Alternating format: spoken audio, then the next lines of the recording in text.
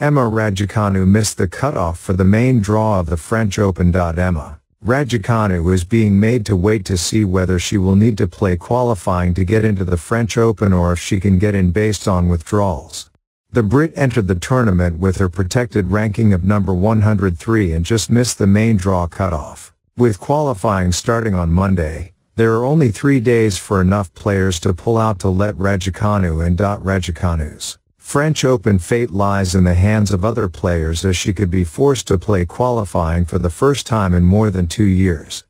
The 21-year-old appears to have cleared her schedule in the event that she has to go through qualies, as she was set to play next week's WTA 500 in Strasbourg but pulled out. Her decision to enter the tournament raised eyebrows, as it is being staged in the same week as French Open qualifying and she did not make the main draw with her protected ranking.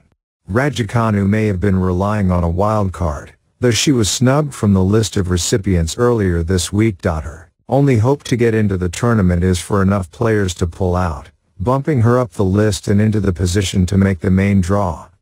There have already been a few withdrawals, with Julia Graba becoming the latest player to skip the French Open. It means Raducanu is now 3 spots out. But 3 players would have to withdraw before the qualifying tournament starts on Monday in order for Raducanu to get in and avoid playing the preliminary rounds. If they don't, the former world number 10 will have to win 3 qualifying matches to get in the main draw. There are still some players who could decide to skip the French Open before qualifying begins, giving Raducanu a chance.